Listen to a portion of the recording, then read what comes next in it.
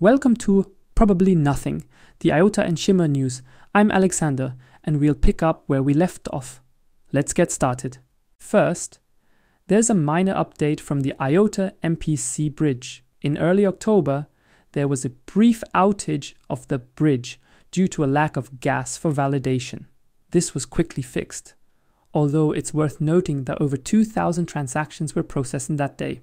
Also, in early October, IOTA released a video about their IOTA 2.0 series, this time covering digital autonomy.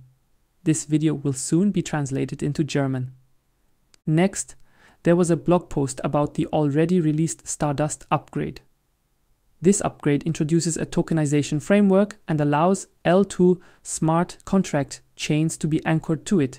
There will also be a fork of the former IOTA network, leading to two versions. IOTA based on the Stardust protocol with increased supply, and IOTA Classic based on the Stardust protocol but with the old supply. Users who previously staked for assembly tokens will receive an airdrop, displayed in the Firefly wallet. About 10% of the airdrop will be immediately available after the Stardust upgrade is completed, with the rest being paid out every 2 weeks over 24 months. Users don't need to take any action to migrate tokens to the IOTA Stardust network or access the airdropped IOTA tokens. Build 5 published an article about the build economy. The goal is to promote global acceptance of IOTA. The build token, designed as a governance and coordination mechanism, is supported by Web3, incentives and API fees. The acquisition of build tokens is possible by holding or staking Soon tokens, and there will be no ICO. Binance has confirmed support for IOTA 2.0 in a brief announcement. Shimmer EVM has been supported by Gecko Terminal since the 4th of October 2023.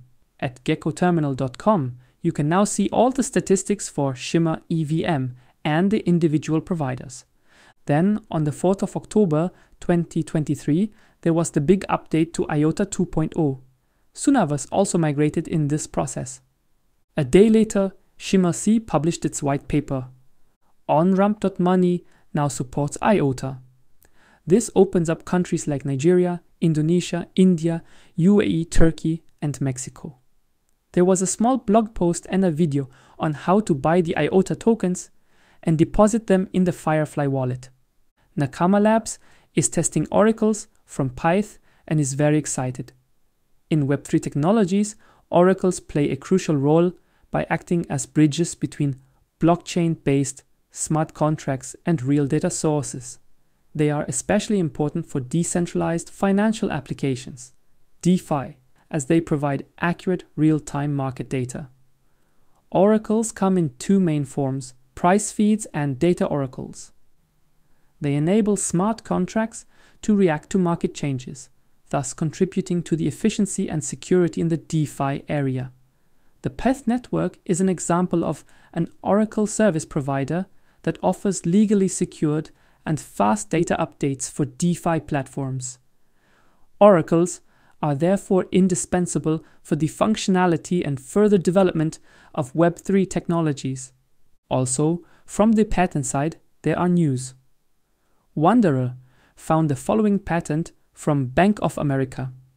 A bridge protocol and a conversion machine are needed to establish the connection between technologies and their different ecosystems so that currencies can be forwarded to external accounts or digital wallets.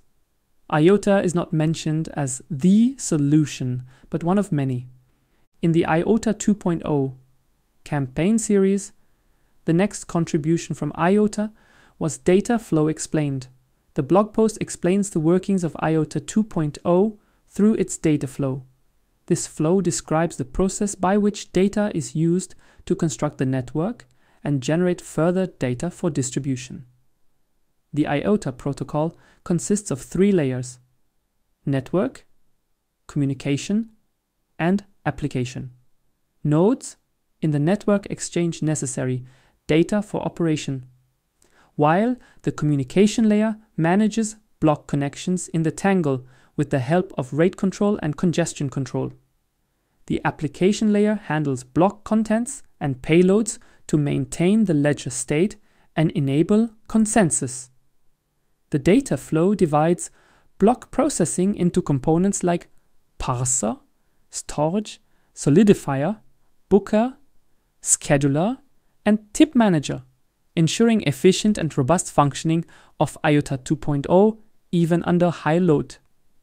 Dominic gave an interview at CoinMarketCap about the newly released 2.0 upgrade.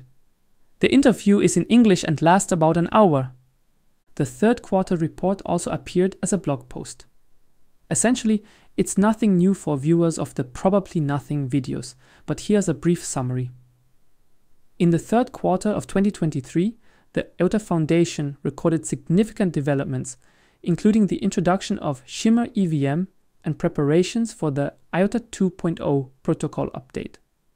The governance processes of IOTA and Shimmer were improved, and the assembly project was discontinued in favor of the IOTA chains and L1 smart contracts. The development of IOTA 2.0 focused on decentralization and parallelization of the protocol. There were advances in research, including the smart contract research and ledger research teams, as well as in the development of new incentive mechanisms and the IOTA core software. The foundation also worked on user experience, including Firefly IOTA and Firefly Shimmer, and the introduction of IOTA 2.0 with a series of blog posts and videos. With the update to IOTA 2.0, the wiki page was also revised. Sad news came on the 11th of October 2023 from Marianne de la Roche. She announced her departure from the IOTA Foundation by the end of the year. We thank her for representing IOTA at so many events and wish her all the best. The Atio group has been using IOTA, which is well known. Now, Green City Konstanz has received 12 stationary IoT weather stations. However, it is not clear from the article whether these weather stations are connected to the Tangle. The Bloom wallet is now officially available for use, officially introduced by the IOTA Foundation on the 12th of October with a blog post. Bloom, a user-centered desktop wallet with top-tier security, will offer new features such as full EVM support and dApp connections via Wallet Connect. It allows users to seamlessly transfer assets between Shimmer and Shimmer EVM and will support the entire IoT ecosystem in the long term.